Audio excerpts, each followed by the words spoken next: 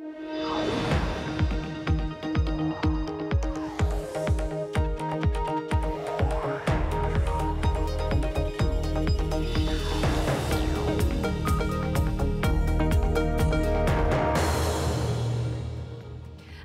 in San Francisco, this is Bloomberg Technology. Coming up in the next hour, news that Jeff Bezos is stepping down as CEO of Amazon reverberates through the tech industry.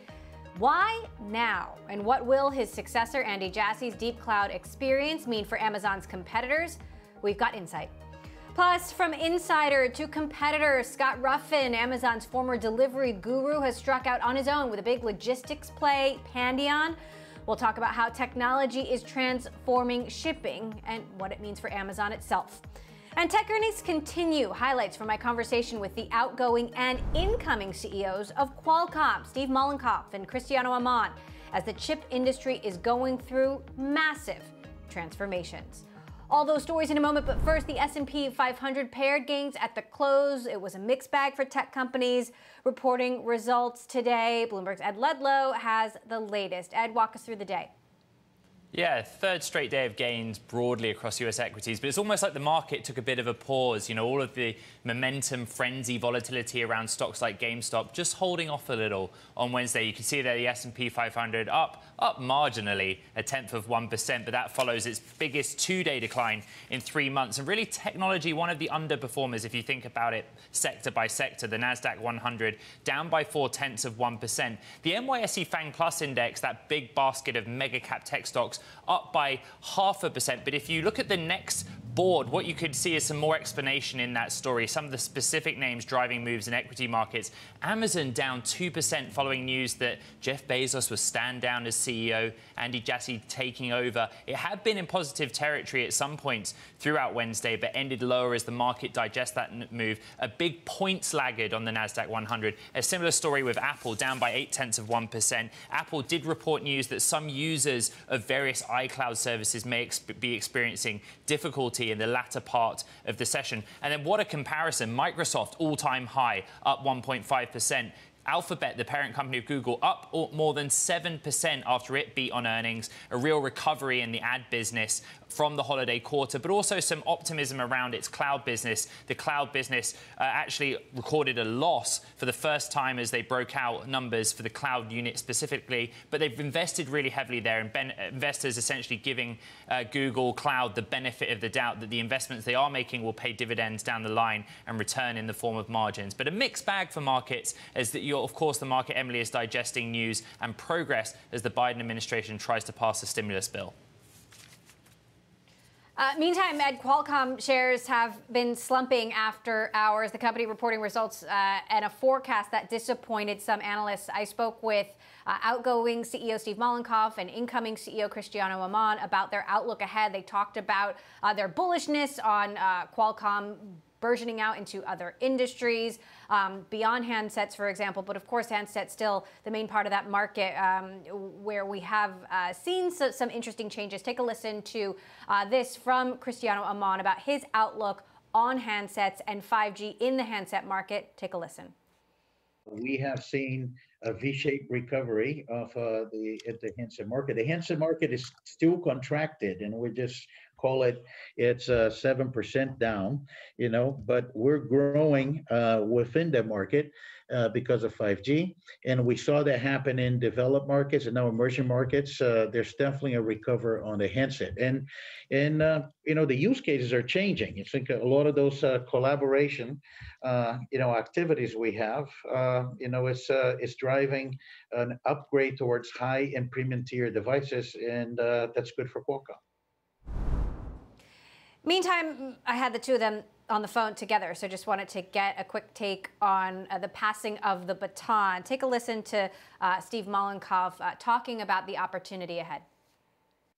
Well, I'll tell you, I think the opportunity is great. We know each other quite well, so I think, but I would say move as fast as possible because it's a great opportunity he has in front of him. I'm looking forward to cheering him on. Yeah, well, that's to say, I think Qualcomm's a good place to be, and we probably have one of the greatest opportunities ahead, and the key thing is to keep executing on those opportunities. So, Ed, look, no question there, is a shifting competitive landscape. Some, shares had gone up on the back of Apple's latest results. But of course, you see more big tech companies like Apple moving chip making in-house. What's your read on the numbers? Yeah, I mean, it was a very marginal miss on revenue in the quarter gone. Expectation going into this was that Apple's blockbuster holiday quarter would kind of translate and read through to Qualcomm's results. But, on the earnings call that's underway, Mollenkopf basically said that they had supply constraints which impacted their earnings in the quarter. They would have expected them to be better had it not be for those supply constraints. But the outlook for the current fiscal quarter ending in March is very positive. It suggests that there is consumer demand for 5G handsets. You have to go back to what Qualcomm does, right? It puts in the chips that help phones connect to the mobile network, and it puts the smart in smartphone. And, as 5G adoption drives, as more 5G models come onto the market and the iPhone 12 proves to be a success, the expectation is that will translate through to Qualcomm's top line too.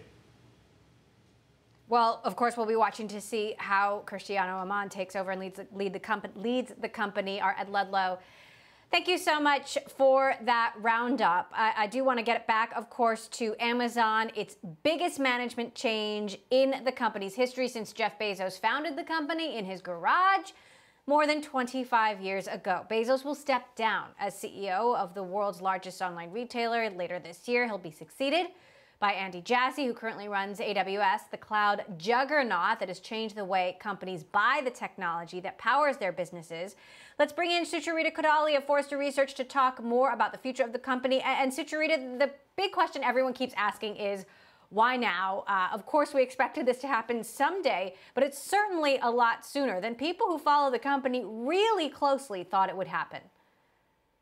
Yeah, and it is. I think it's left a lot of people puzzling. But when we look to some other departures of other CEOs of tech companies, there are some commonalities. I mean, when we look to when Bill Gates left Microsoft or when Jack Ma left Alibaba, those were situations where there was significant pressure due to, in the case of Microsoft, antitrust issues. It was following a DOJ trial. In the case of Jack Ma, just Chinese government, in retrospect, putting probably quite a bit of pressure on him to give up the reins. And that is likely to be something that is worth considering here. I mean, certainly in 2020, Amazon faced more scrutiny due to regulatory issues than probably ever in its history. And it is not outside the realm of possibility that the CEO would say, enough, I've had enough. I'd rather focus on things that are important to me and are game-changing for the future of the world, whether it's space or other inventions. Now, he said, he's moving into the role of executive chairman. He will be there, of course, as a resource. And I wonder how much he'll really be able to leave. We saw Bill Gates and Steve Ballmer sort of struggle with the passing of the baton. Mark Benioff, the CEO of Salesforce, took on a co-CEO. That didn't last very long. How do you think Bezos will handle that? And could potentially the confusion about who's in charge impact the company? Yeah, well, the one thing to keep in mind is that this new CEO is somebody who has worked with him for decades, and presumably they know each other quite well, and they know their working styles quite well. And, that alone should hopefully ensure that the transition is relatively smooth.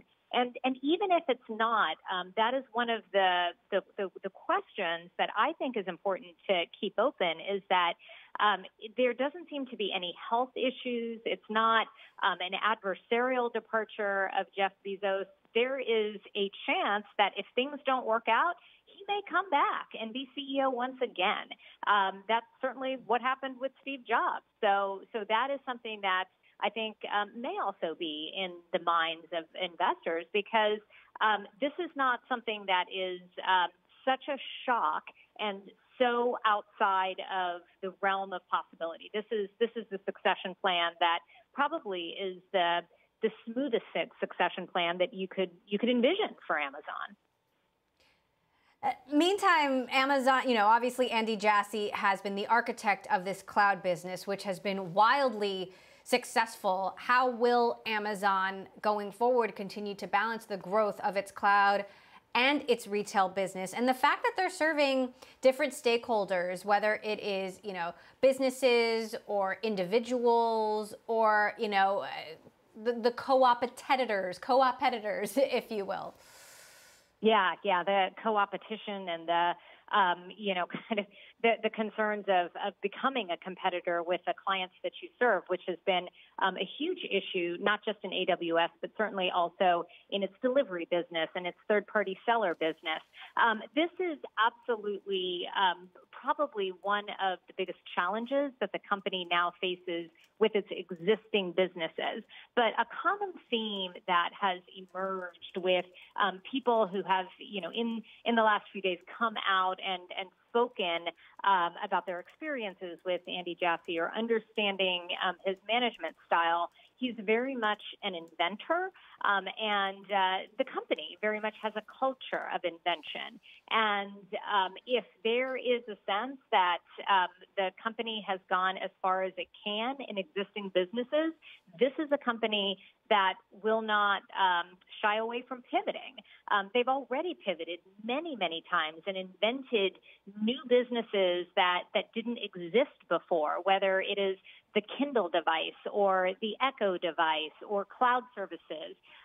They've, in many cases, borrowed ideas from other companies where there has been success, like their advertising business or their delivery business. So the future of the company, which is very much rooted in its history where there is already been tremendous success, is to continue to look to build new products and build new services. Sucharita, thank you so much for that incredibly eloquent assessment of what's going on here. Sucharita Kodali of Forrester Research, appreciate you stopping by. Okay, coming up, the increasing dependence on the cloud. I'm talking with the CEO of Dynatrace, John Van Seeklen, on the company's big earnings beat and what it means for some of his partners like Amazon going forward. That is next. This is Bloomberg.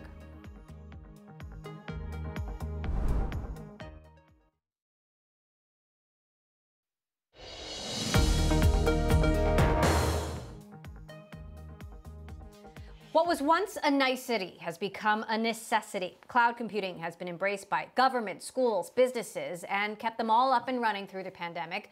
But now they don't want to rely on just one cloud, but many. Dynatrace, a cloud monitoring platform, makes a multi-cloud operation possible. They're out with results that topped estimates and sent their stock soaring for the second day in a row. I'm joined now by the CEO of Dynatrace, John Van Seeklen. John, thank you so much for joining us. I got to start on this Amazon news because you have a partnership with not just Amazon, but also Google and Microsoft. What's your take on Andy Jassy becoming the heir apparent to Amazon and the person who's going to have to presumably fill some big shoes over AWS? Well, he's obviously done a fantastic job with AWS. Sort of envisioning it, scaling it, and growing it into just a phenomenal, it's a phenomenon. And obviously has, caused Microsoft to react, Google to react, and, he's quite a businessman. So I think Amazon's probably in good hands. Does this make Amazon an even more, a competitor that inspires even more fear in the likes of Google and Microsoft? Or is this like does this potentially give them a competitive advantage? It's a good question. You have to see how that plays out, whether AWS gets a little more favors or whether Andy gets pulled in some additional directions and, and maybe it gives Microsoft and Google an opportunity. But from our point of view, it's the cloud phenomena has been phenomenally powerful for all businesses around the world. It underpins digital transformation everywhere. In fact, it enables it. And we're a beneficiary of that acceleration in digital transformation. And the fact that, the more companies go to a multi-cloud approach, the more complex it is, the more need for a heterogeneous kind of monitoring or observability platform like Dynatrace. And so we think it's all good. How does this multi-cloud phenomenon, I mean, 10 years ago it was, do we need a cloud at all? And now here we are, we need multiple clouds. How does that impact the evolution of a company like yours and the cloud technology sector? Well, so one of the important things to understand about Dynatrace is that we focus on, only the largest companies on the planet. So we sort of draw a line at about $1 billion kind of company and larger, because they have more complex challenges, especially when, it comes to digital transformation. And so they're the ones that we see move into multi-clouds first. None of them want to be locked into just one. They want to sort of play the field a little bit. And there's a portability kind of technology now, container technology, called Kubernetes, that allows for the portability of applications and workloads among the various clouds, as well as private, extensions of these clouds. So with that kind of portability layer, this move to multi-cloud has accelerated. And, as I said, it just accelerates the complexity, needs or requirements and challenges for these enterprises. And our business is to light up the clouds and the application environments, help the companies understand how they're operating, how they work, predict challenges or bottlenecks so they can be resolved before they impact users or different services that they might offer, and allow them to take action, immediately, as opposed to dig around, hunt around, maybe take days or weeks, the way it has in past lives. And we do this all for some of the very largest, cloud environments, and some of them might be surprising, actually. Who some now, of these are. We talk a lot about Amazon's dominance from a retail perspective, but I think it's less understood how dominant AWS is. And given the possibility of more regulatory scrutiny facing Amazon, does it feel like Amazon has a too dominant share of the cloud ecosystem as an operator within it? I wouldn't say so much on the cloud side because of Microsoft and Google's presence. Maybe on the retail side, the e-commerce side, it's a little more painful. But we see quite a strong, that Microsoft and Google are strong competitors. They have plenty of money to invest. They are investing. They all have sort of their angle on the market. And like I said, the market wants multiple clouds. Nobody wants to be locked into only one. So, that sort of provides, a little bit of a relief and cover for Amazon from a regulatory standpoint, at least on the AWS side. Interesting. Well, we'll be watching to see if this ends up being some sort of competitive advantage for Google and Microsoft. Really interesting to hear your cloud insider's perspective on all of the dynamics there. John Van Seeklen, CEO of Dynatrace. Okay, coming up, where exactly do things stand with the mass vaccination, the biggest vaccination campaign in history? We will have the very latest on the ground next. This is Bloomberg.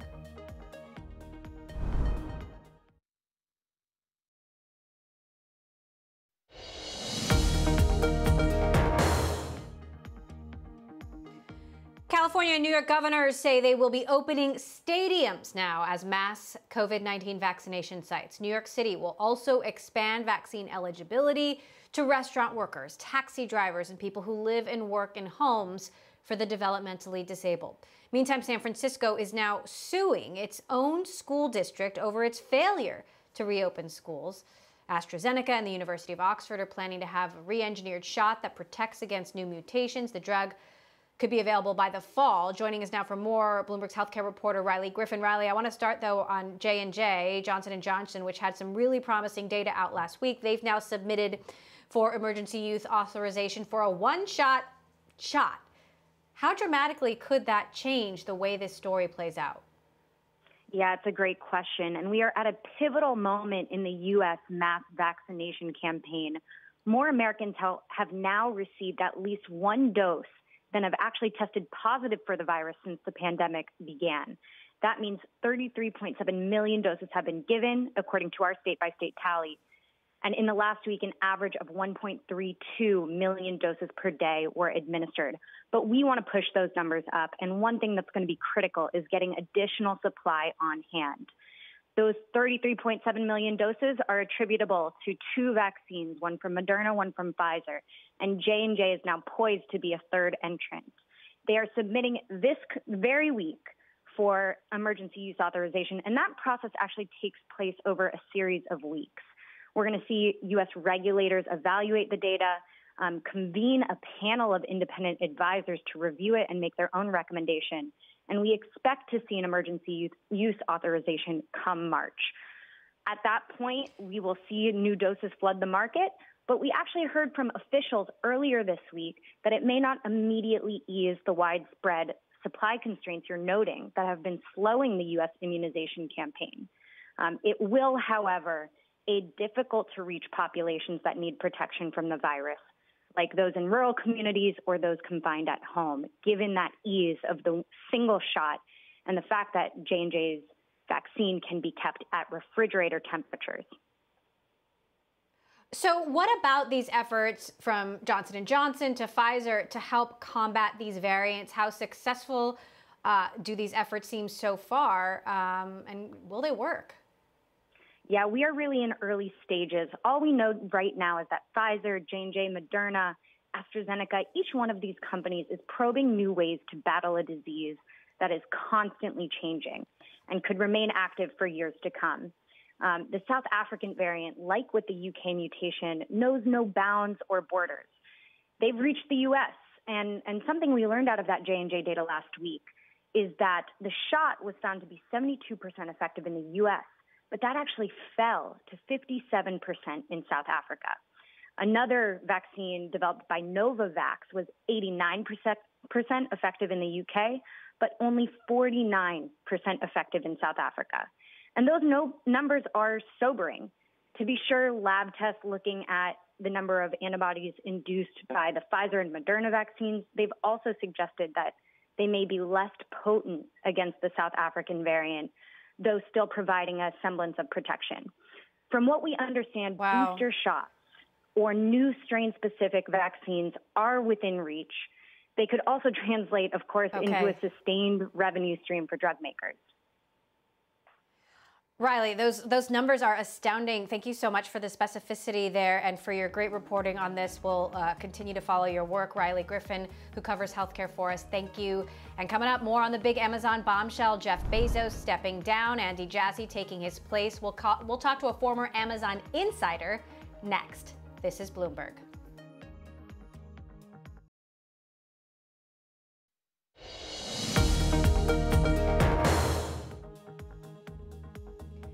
Welcome back to Bloomberg Technology. I'm Emily Chang in San Francisco. Back to our top story of the day, Jeff Bezos stepping back, Andy Jassy taking his place as CEO in the third quarter of this year. Long before the pandemic overloaded U.S. delivery infrastructure, a former Amazon employee, Scott Ruffin, was trying to make it a shipping powerhouse. He founded and led Amazon Air, the company's air cargo and transportation offering, and now he wants to solve shipping problems on his own. His new startup, Pandion, has gotten $5 million in funding and aims to offer major retailers affordable, fast deliveries while competing with his former employer, Amazon itself. Scott joins us now to discuss. Now, Scott, have to ask what your perspective is on this as someone who worked at Amazon for so many years. Jeff Bezos stepping down much sooner than most of us thought he would.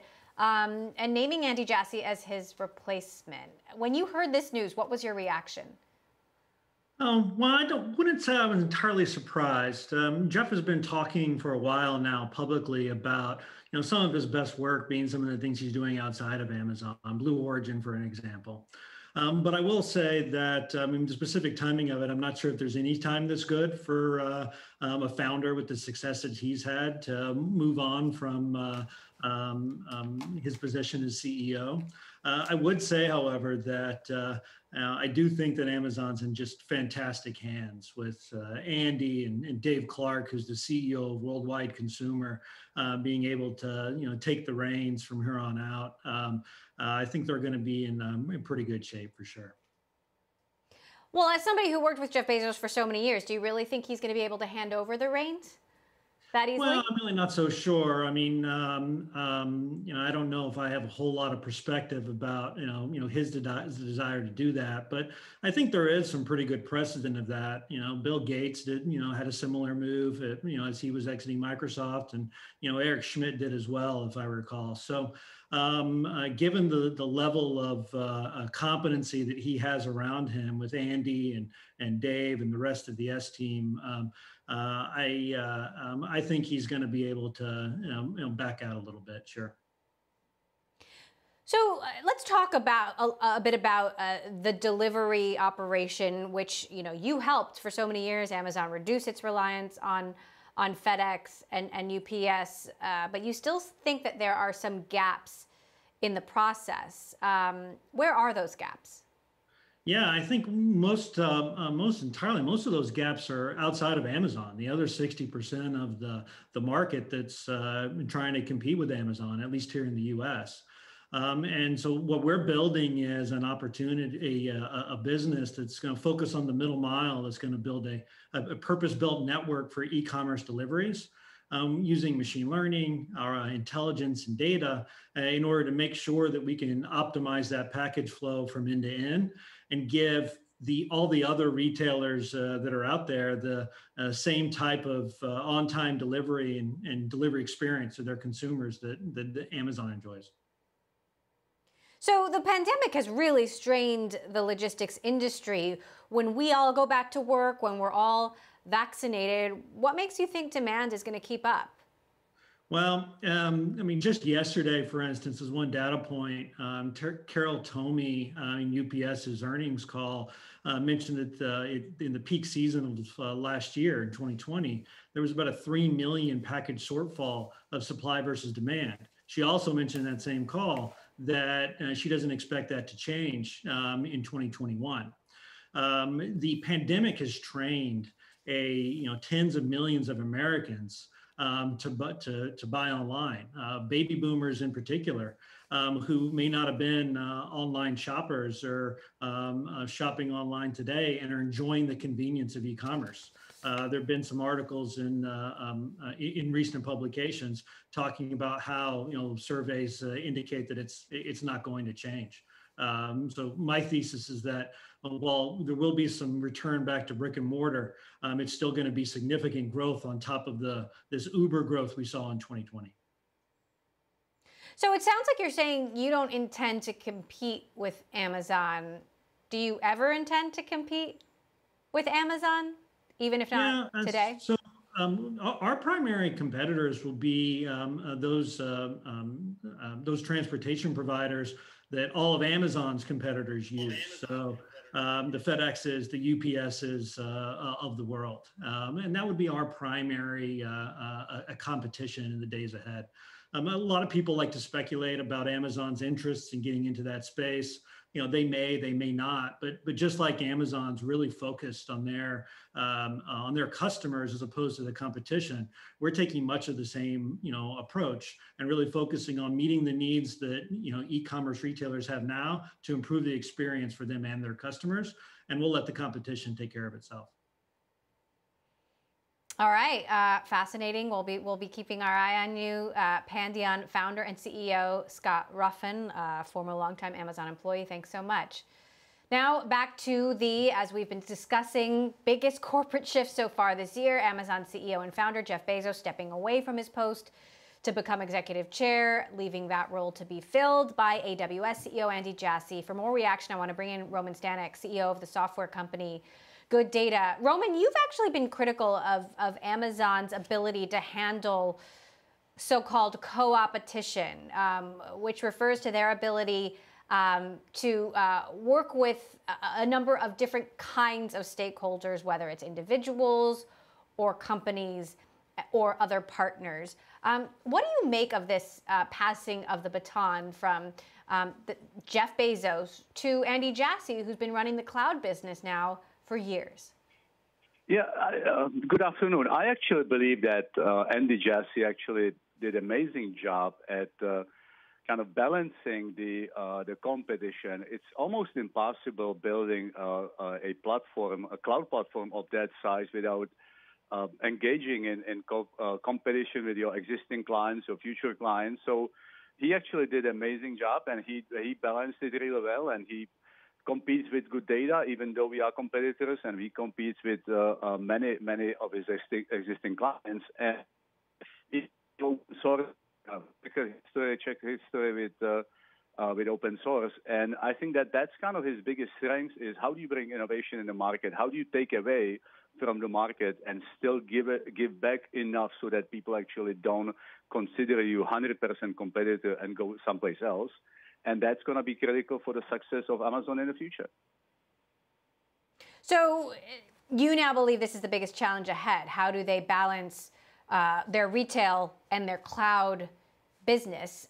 And how do they do that, given that they're both incredibly powerful and both incredibly promising?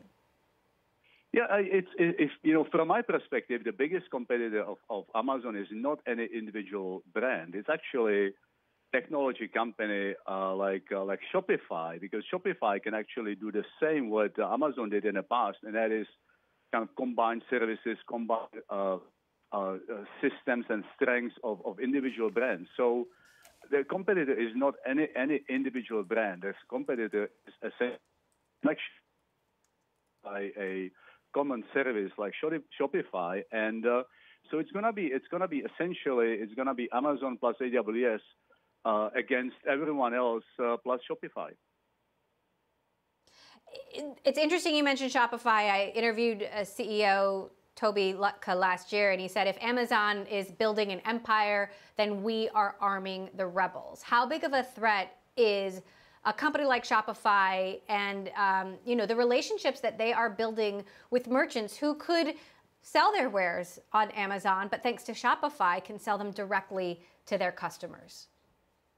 Yeah, absolutely. That's exactly my point. I believe that Shopify is the biggest competitor to Amazon, and that's why Andy Jassy got his job, because he knows how to actually balance this competition. And Shopify can do next year. They can do like Shopify Prime and any brand, and you will not in people shipping and so on. It's I said the future of distributed fluid e-commerce, where on one hand you will have a collection of services, and on the other hand you will have our collection of services under the Shopify brand.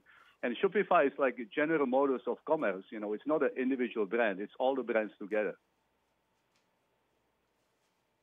Well, interesting take there. Roman Stanek, CEO of Good Data. Roman, appreciate you helping us think of new tentacles for this story. Thank you so much for stopping by. Okay, coming up, the building blocks of artificial intelligence and data aggregation. We're going to speak to the CEO of the AI platform Databricks about their big funding round and why some are comparing the company to the next Snowflake. That is next. This is Bloomberg.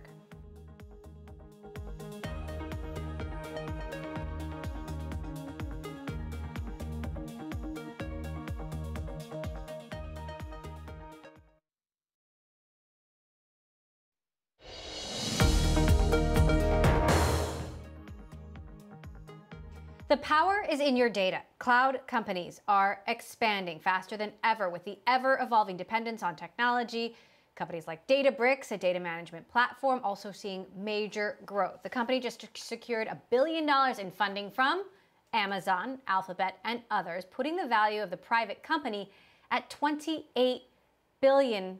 Databricks CEO Ali Ghodsi with me now. Ali, talk to us a little bit how the company works and what the biggest revenue driver is to get to this $28 billion valuation. Yeah, absolutely. So we help companies take massive amounts of data they have in the cloud and do artificial intelligence, data science, and machine learning on it. But the way it works is companies already have vast amounts of data on these what's called data lakes that the cloud providers provide. But today, to get value out of it, they have to copy it to other places. They have to copy it into data warehouses and other systems. We've cracked the code on how to combine these data warehouses with the data lakes in what we call the lake houses directly so that they don't need to copy the data out. They can directly start doing machine learning, data science, and make their organizations much more efficient.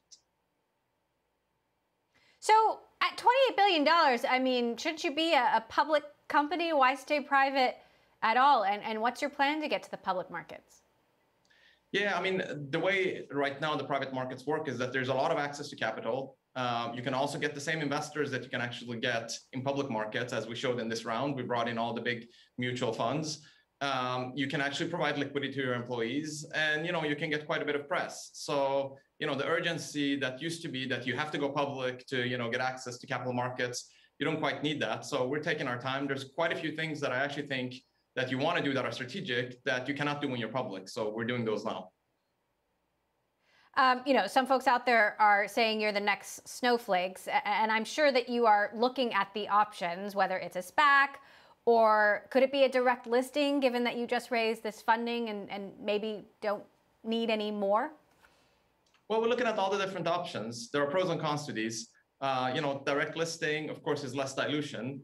But then on the other hand, with the IPO, you can build a much deeper relationship with the mutual funds that invest in you, but you're doing that at a discount, right? You're discounting it and it dilutes the company more. So we're looking at the different options. I mean, we're seeing the different companies actually utilize them and we're learning from them.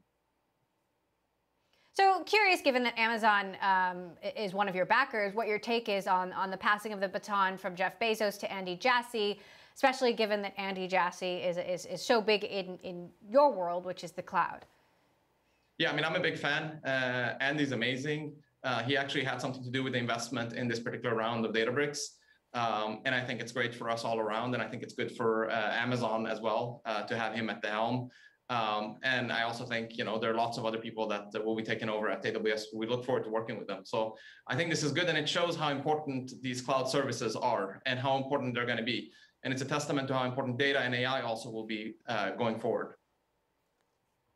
We spoke to a former longtime Amazon employee yesterday who said she felt sorry for whoever it was that was going to fill Andy Jassy's shoes leading AWS. And I'm curious if you think him shifting his focus to not just AWS, but the entire company opens up a competitive advantage potentially for Microsoft and Alphabet, which I know is another one of your backers. Well, I think there's going to be a place for all these different cloud companies. I don't think any of them is going to go away. And they have different strengths and weaknesses. Amazon is going to continue to double down on its strengths. It's really developer focused. Microsoft has the enterprise relationships, the enterprise agreements, and Google with the AI. So I think there's a place for each of them. I don't think that's going to change. So where do you see the evolution of cloud and AI? I mean, a decade ago when we started Bloomberg Technology, the cloud was just this nascent thing. Now everybody wants multiple clouds. Where will we be in another decade? Yeah, that's a great question. I actually think that there's a secular trend that's going on that people maybe don't think about, which is that multi-cloud is going to become more and more a thing. I hear it from enterprises all the time. They're saying, we actually need to make sure that we're not putting all our eggs in one basket. So how can we make sure that we're multi-cloud? So companies like Databricks then ensure that, you don't have to pick one cloud. You can pick vendors that work across them, and you can then partner with all of them. That's one thing. But I also think AI is a thing that you're going to see much, much more of. So now we talk about cloud computing. In 10 years, it's all just going to be about AI, machine learning, data science. So how does that impact your Databricks' priorities? Yeah, I mean, our focus is to democratize and simplify AI further. Right now, it's not super simple for enterprises to get the value of AI. Our mission is make it simpler and simpler so every enterprise can get value of it. If you think of a company like Google, they wouldn't even be here today if it wasn't for data and AI. Well, that's not quite true about all the other enterprises out there. But in 10 years, that will be the case. They either will have AI, just like Google had, or they're going to be put out of business and some other forward tech company in Silicon Valley or somewhere else will replace them. All right, the CEO of Databricks, Ali Ghodsi, interesting picture and future you paint for us. Thank you so much for joining us. All right, coming up, with no clear timeline for Ant Group's public market debut, investors are piling into another record IPO for Hong Kong's exchange. Short-form video app Kuaishou. We're going to bring you the very latest with a live report from Hong Kong next. This is Bloomberg.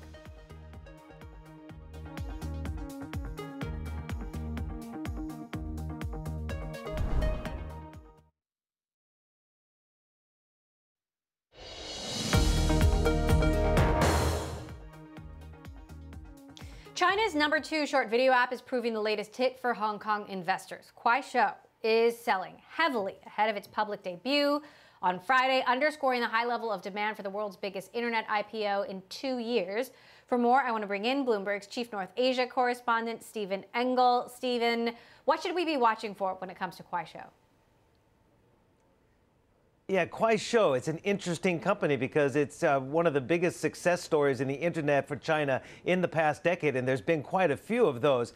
And, you know, the company Kuaishou means fast hands.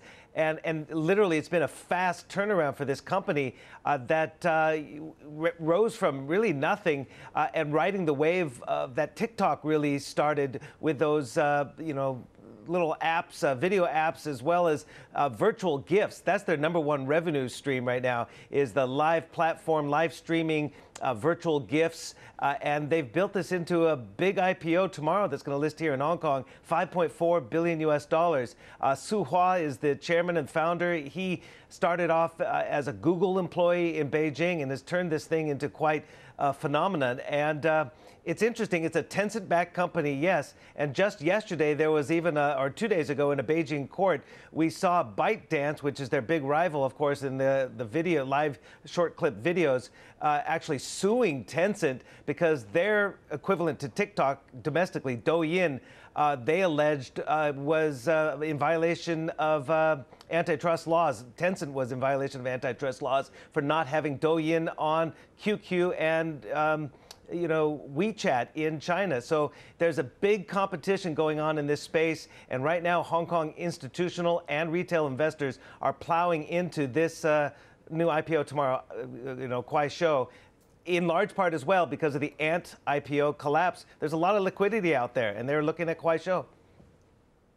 Right. Let's talk about the IPO that didn't happen, which is Ant. Ant has now come to an agreement with Chinese regulators. Where does that stand, and what does it mean for Jack Ma, who's been under a lot of pressure and even sort of disappeared for a few weeks? Yeah, he's kind of persona non grata right now, taking a very low profile, obviously. I mean, just in state media a couple of days ago, they did this big, long list of the most influential tech luminaries in China. And Pony Ma of Tencent was on that list. Also, of course, Lei Jun of Xiaomi, Ren Zhengfei of Huawei was on that list. But Jack Ma, probably the kingpin of them all, was not on that list. So that kind of tells you that he is out of favor right now. But the good thing, I guess you could say, about Ant is they're not going to be totally broken up. They're going to be folded into all their assets, by the way, folded into a holding company that will be overseen by the People's Bank of China. They want to contain the risks because the #1 revenue stream for Ant now is no longer payments, it's micro lending, and that is a big concern. They need to raise their capital.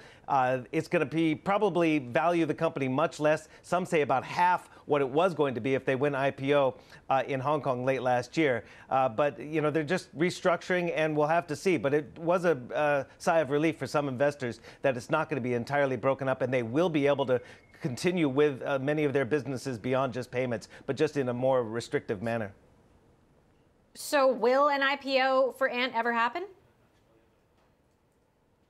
Could it? Absolutely. I mean, we heard from the PBOC governor, Yi Gang, a week or so ago, a week and a half or so ago, was not ruling it out. It's just a matter of how, Jack Ma and Alibaba/Ant are going to comply with the new regulatory environment. Keep in mind, these new restrictions that are coming in down the pike from authorities in China, the anti-monopoly, new draft laws, they're all new, and it's new for Ant as well. So they're going to have to comply. Once they comply, and if they do comply, they perhaps could go IPO again, but it's not going to be as large as it was. And just last quick question, Steve. We've got about a minute left, but is there concern at Alibaba proper, where I know Jack Ma is no longer there, about how this all reflects on the company, and could it lead to stiffer regulatory action on Alibaba itself? Yeah, that's a big concern because they've had a spree of acquisitions as well, and they've already been slapped on the wrist for some of those acquisitions and not being so forthcoming. I mean, I've interviewed Jack Ma several times over the last 18 years I've been at Bloomberg, and he's always repeated a similar mantra, and that is he has to stay ahead of regulators. Well, that's coming back to bite him right now. And some have even argued maybe an Alibaba with Daniel Zhang as CEO is better off with Jack Ma maybe on the sidelines. I'm not saying that. I've heard that, though, because he's drawing a lot of attention to himself right now. And obviously, what his comments at the Shanghai Bund Conference in December or November did not win him any favors with regulators who are now catching up with the behemoth that is Alibaba. It's certainly been fascinating to watch it play out. Bloomberg's Stephen Engel in Hong Kong. Of course, you know the story better than almost anyone else, so thank you so much for sharing your insights with us. And that does it for this edition of Bloomberg Technology. We've got Bloomberg Daybreak Asia coming up next. I'm Emily Chang in San Francisco. This is Bloomberg.